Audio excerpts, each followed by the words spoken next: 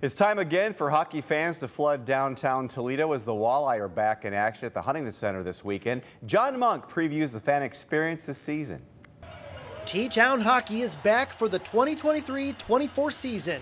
Coming off a great season last year, winning 45 games and making it to the ECHL Western Conference Finals, the Fish are ready to use last year's momentum into the new season.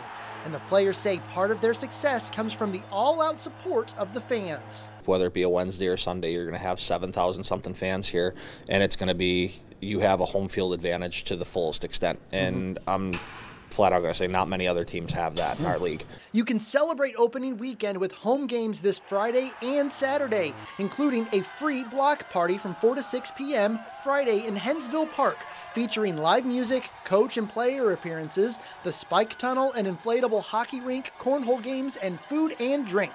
And back this year, the Fanboni experience, where groups of fans can ride in a modified Zamboni during pregame, first and second intermission. It's a real nice time. You get a group of your friends, you're smiling, you're waving, and you see your fans and people in the stand. It's a very good experience. I highly recommend it. And of course, what would a new season be without new food options? Making for a great experience for both the die-hard hockey fans and even those visiting the ice for the first time.